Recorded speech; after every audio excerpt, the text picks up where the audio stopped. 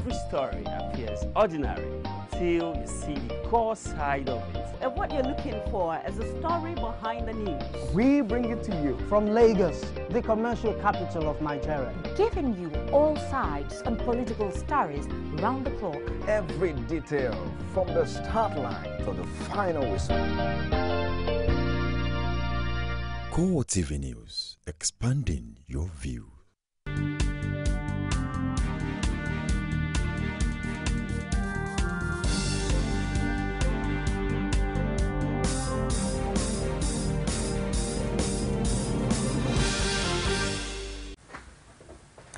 Hello and good evening and welcome to Core TV News Primetime News. I am Sabena Izuku. In our major story, President Goodluck Jonathan Boost says abducted schoolgirl saga will mark the end of Boko Haram and terrorism in Nigeria. And also in this program, former head of state and APC chieftain Muhammad Buhari slams Boko Haram, described members of the group as mindless bigots. All Progressive Congress wants National Assembly to pull budgetary allocation to security. And outside Nigeria, United States vows to stop Iran's nuclear ambition in a meeting with Israel. Good evening once again and welcome to Core TV Primetime News, 9:45 p.m. The details. President Goodluck Jonathan is convinced that the abduction of hundreds of schoolgirls from secondary school in Chibok, Borno State will mark the end of Boko Haram insurgency in Nigeria. He made a declaration at the ongoing World Economic Forum at Abuja. President Goodluck Jonathan based the convention on the level of cooperation and support Nigeria has been receiving in its effort to rescue the abducted schoolgirls. It is the 24th edition of the World Economic Forum in Africa, and the expectation from the Nigerian authorities is that investment opportunities in the country would come under global searchlight. Instead, the attention of the world is on the abduction of hundreds of schoolgirls taken from their dormitories by insurgents more than 3 weeks ago. This invariably ensured that security had to be discussed side by side with efforts to grow Africa's economy. Despite the challenges you have to master, this is practical. We cannot allow terrorism to dictate our agenda. It presented another opportunity for the Nigerian president to speak on global support to fund the goals. So it takes time for you to train the people. It takes time for you to build the security architecture, and that is what we're improving on every day. Not too long ago, I gave a total approval of over $1 billion for us to acquire what we require. That is just not enough. But I'm just giving an example. Of course, these challenges are increasing, and I can guarantee that we will surely bring this under control. Deliberations continued and the leaders pondered on efforts to create jobs for African youths. Diversifying Africa's economy, which they say has been in limbo for so many years, is crucial for them. The way out, they say, is to create an enabling environment for private sector participation. And it's a major challenge to all of us. So that means that job creation is what most African leaders will occupy the greater part of their time thinking. Whenever they are sleeping or when they wake up, is how do we create job for this number of unemployed youth, especially the ones that will continue to enter the labor market. Capacity of institutions to deliver on what needs to be delivered. In fact, here we have had different collaborations with different institutions. Just one case, we have worked with the Africa Governance Initiative, behind which is former Prime Minister of the UK, Tony Blair. But this has just been to underscore the importance of capacity. Even the businesses we are talking. Africa's richest man, Aliko Dangote, was also on hand to share his experience.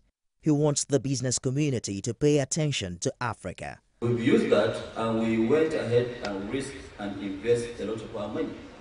The biggest challenge that we're facing today is that some of us here in Africa will rather keep the money abroad not invest in Africa. And by doing that, you are not creating confidence. You have to invest your own money as an African to create confidence for the foreigners to bring in their money. There can't be a more enhanced business environment on earth better than Africa. If you think of the tax holidays, the tax breaks, if you think about the tax dodging, this place, business is making money and paying almost nothing for it. The forum continues on Friday with more interactions and discussions tailored around the theme, Forging Inclusive Growth, Creating Jobs. President Goodluck Jonathan has met behind closed doors in Abuja with the United States Ambassador to Nigeria, James Entwistle. The meeting was held on the sidelines of the ongoing Economic Forum for Africa, was meant to discuss the modalities for the actualization of the offer made by President Barack Obama to assist Nigeria in rescuing the abducted schoolgirls.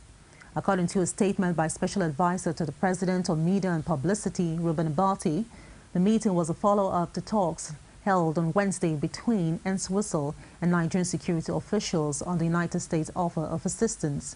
Abati quoted the President as reiterating Nigerians' appreciation of the U.S. offer to deploy security personnel and assist to work with their Nigerian counterparts in the search and rescue operation, which was conveyed to him on Tuesday by the U.S. Secretary of State John Kerry.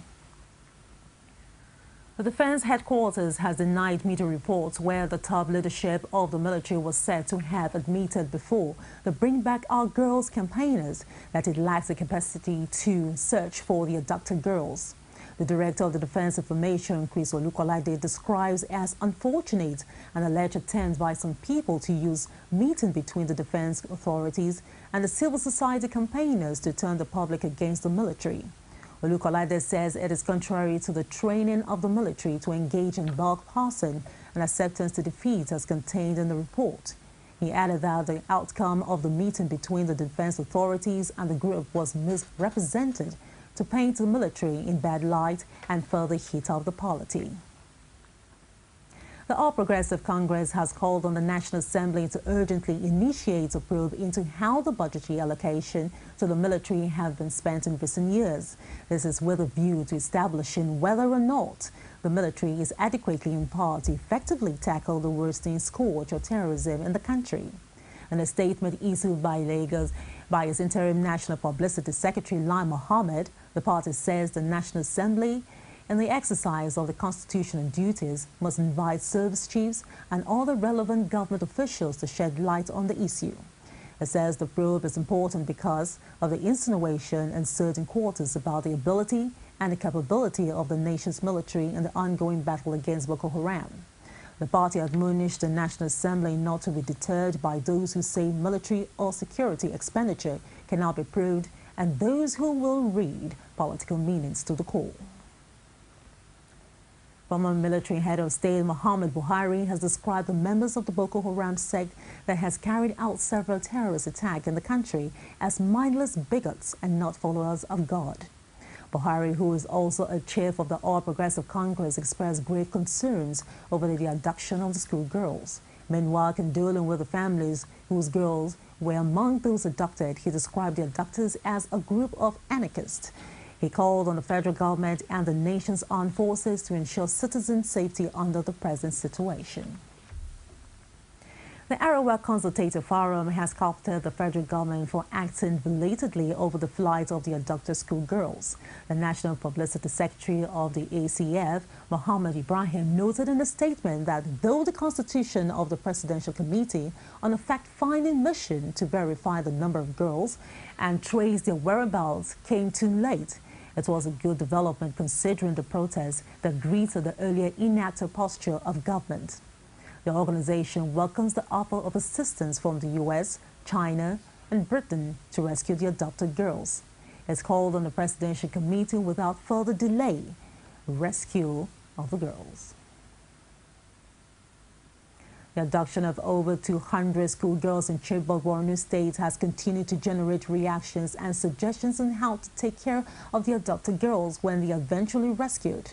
Olajumoke Olatunji spoke with two of the women and led the Bring Back Our Girls protest in Lagos.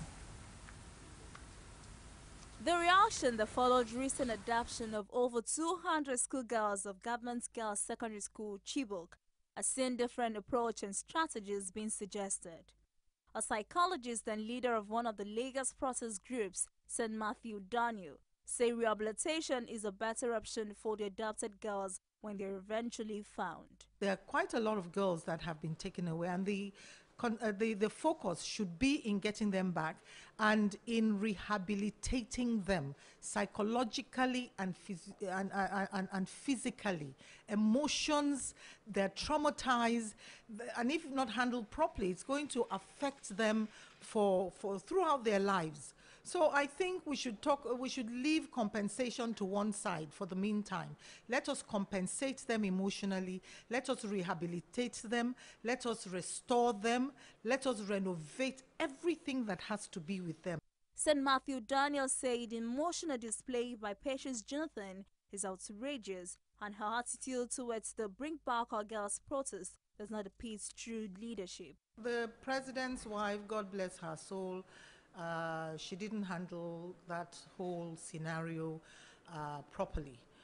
Breaking down in front of the world is not the best, because she's the president's wife. She needs to be in a controlled state of mind at all times. And then summoning people to come to her. I did ask, what are her powers? What are the legislative, authoritative powers of a president's wife to summon people to come to her own domain? I don't think that is proper at all. She's the mother of the nation, but then she's the leader of the pack too. She must comport herself. I feel like breaking down. My tears are hanging here. But because I have a lot of people that look up to me, I must be strong. I must show compassion and empathy without, breaking down and say, God, there is God. Oh, that is not, that is not befitting of her position. Funmi Komolafe denied allegations that the protest was politically sponsored and shows optimism to the involvement of the international community in fighting insurgency. No, I think it's not right to say that the protests are political. Even if they are political, yes, what's wrong with that? What's wrong with that? Human beings are involved. Human lives are involved. Politics is also about human life. So what's wrong with that? Is to put the government of the day on its toes and to get the government to know that, look, people are expectant. They want action. Nigerians have expressed optimism that intervention of the United States and other nations will bring an end to the insurgency. Olajumoke Olatunji, Core TV News, Lagos. And still on the adopted girls, the recent abduction of over 200 schoolgirls by the Boko Haram has attracted attention of the international community. The United States, Britain, and France are among countries offering assistance in the area of technology and military presence. In spite of acceptance of the foreign intervention by the federal government, some say it may not yield a 100% result. The Executive Director, Kudirat Initiative for Democracy, Amy Oyekunle, is optimistic that the experience of the European countries in fighting terrorism will yield results. Our foreign intervention will probably come with more sophisticated tools, more sophisticated equipment that would help them. If you can't get information from physical sources, from human beings, I'm sure there are other tools that they can use. And that is actually what I'm looking at, because in truth, if the military, if the foreigners come in, obviously there's going to be a hang-up somewhere, because people are, oh, people don't really trust foreigners, oh, these white people are coming in or whatever they are coming in. But I don't think, and I don't see that they will come in with troops and guns and everything. I think that it will be a much more covert kind of entry into it, more like fact-finding and things like that. I think that that is what they have that we need. Oyekunle thanked Nigerians for being their brothers' keepers. She also applauded the people for taking to the streets because it has yielded results by awakening the government to act. It has showed our unity. Market women came out, children came out, mothers came out, men came out. It has shown that, you know what, everybody in one way or another was moved and is moved by this. Now, of course, we are hoping that this protest will not dissipate. This spirit of activism will not dissipate. One way or another, it will go on. But more importantly, at the end of the day, it has made the Nigerian government sit up. The Ekiti State Council of Obas, the umbrella body for traditional rulers in the state, has invited all aspirants and political parties for a dialogue to ensure the peaceful conduct of the June governorship election. Rashid was there and filed in this report. Traditional institutions in Nigeria are synonymous to the promotion of peace among the people. The Ekiti State Traditional Council has taken a bold step to demand for a commitment from all aspirants of the contending political parties in the June 24th governorship election in the state to ensure peaceful conduct of the poll.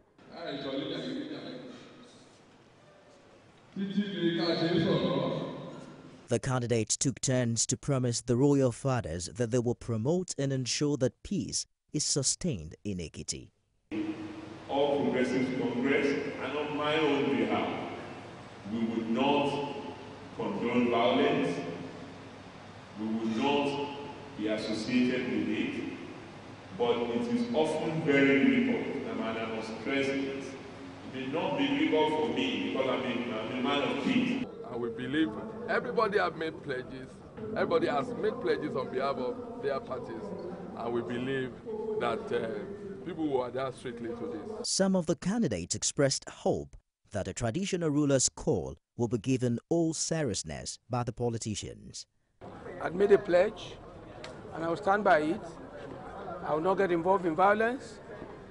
I want God to make me, if it's the will of God, if it's God's will that I will be governor again, let it be.